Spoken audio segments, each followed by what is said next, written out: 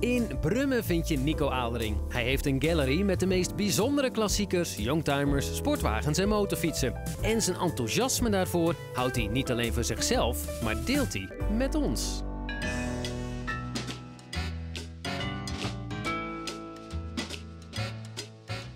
Ik laat u vandaag de beroemdste auto ter wereld zien. Het is geen Ferrari. Ja, deze is het ook niet. Dit is ook een Ferrari.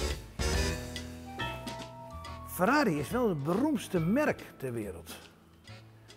Maar de beroemdste auto komt uit een heel andere stal.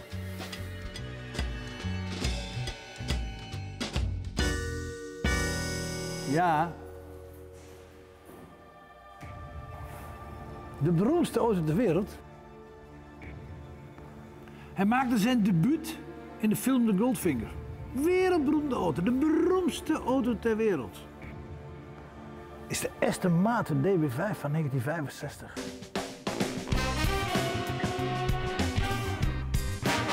Kijk, dit is een echte mannenauto. Ik zal het laten zien. Als je hem in achteruit wil zetten, dan heb je behoorlijk wat kracht nodig. Dat krijgen de dames nooit voor elkaar. Dus wat dat betreft, je hoeft niet te delen met je vrouw. Je kunt gewoon zeggen, schat, dan kun je niet meer rijden. Probleem opgelost. U begrijpt hem al. Ik heb de nieuwe film gezien van James Bond. En daar werden die auto's enorm afgeracht. Maar, dat deed me natuurlijk pijn. Maar ik ben er later achter gekomen. Die Engelsen zijn natuurlijk nog een beetje zuinig ook nog. Want ze hebben een M3 BMW genomen.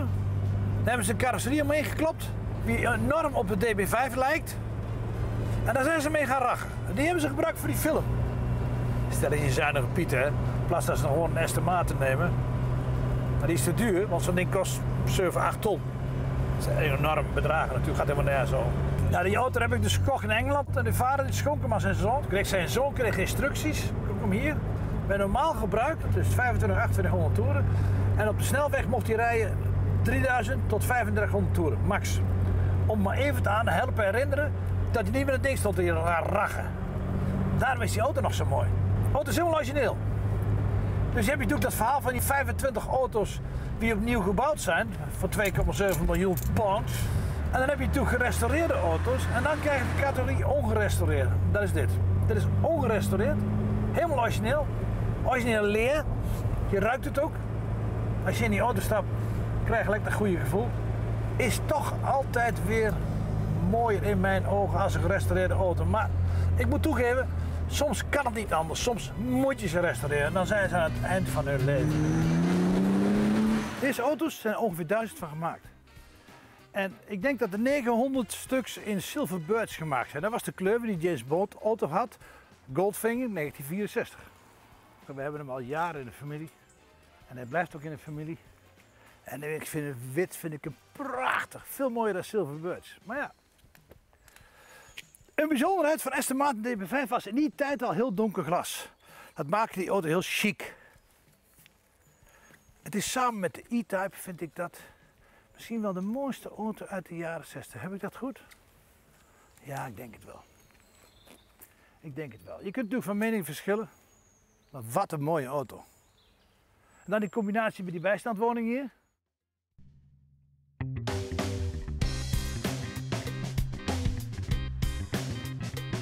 Het was 2 keer zo duur als de E-Type. En de E-Type en de Aston Martin DB5, dat waren dan de sportwagens in Engeland op dat moment in 65. Maar hij was 2 keer zo duur. Ja, daarom werden er ook zoveel E-Types verkocht. En hier zijn er maar 1000 van verkocht. Je tellen, ja, dat is Engels, daar moet je niet zoveel van aantrekken. Iedereen gaat ervan overstuur, ik niet. Ik vind het prima. Je kunt toch zien hoe hard je rijdt, je hoeft er niet te kijken hoe hard je rijdt. Dat is toch niet belangrijk? Dat is toch belangrijk? En een Engelse auto heeft die prachtige brom. Je hoort hem aankomen en je draait je om en je denkt, dat is een Engelse auto. Dat is vooral geen Amerikaanse auto. En dat is ook geen Duitse auto. Want die Engelse auto's die hebben het allemaal, de oudste hier, de E-Type en de Aston Martin, ze hebben allemaal hetzelfde. Die 6-cilinders hebben een mooi geluid. Er komt een prachtige sound uit. Daar word ik altijd blij van. Hoor eens. En wat ook heel leuk is, hij is snel. Voor die tijd, 250 pk, niet slecht. Geld maakt niet gelukkig. Maar je moet wel verdomd je best doen om ongelukkig te zijn in een Aston DB5. Dat kan ik u vertellen.